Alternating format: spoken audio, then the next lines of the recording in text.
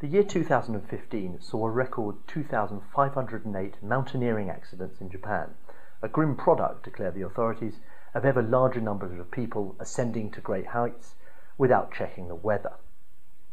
With the UK referendum on Europe looming, something similar is happening in currency markets.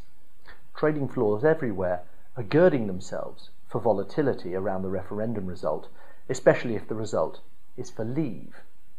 Sterling moves can be banked upon to be explosive in that scenario, spreading tumult across the G10 currency basket. But it may ultimately be the yen and any resulting act of market intervention by Tokyo to weaken its currency that detonates the biggest blast. The language of manipulation is already in the air, and traders are dusting off their Ministry of Finance intervention lexicons on the assumption that a leave vote in the UK will force Japan to act. The problem is that Japan has inadvertently built up a potentially massive amplifier for big moves in the yen at around these current levels. Despite rising claims to the contrary, Abenomics has not been a complete failure.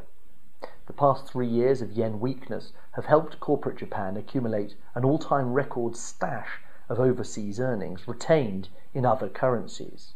Analysts put the combined hoard at about 50 trillion yen. Add that to the 20 trillion yen of foreign stock investments built by Japanese investors in the 20 months up to March 31st this year, and you effectively have an impressively mountainous short yen position. This is where the dangerous weather conditions come in. For the moment, that huge position is not making an equivalently huge impact on markets.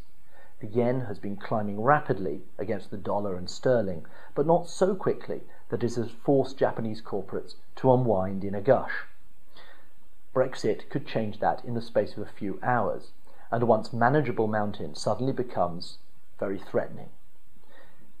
The yen would surge against sterling, but could move even more violently higher against the dollar as global safe haven trades kick in.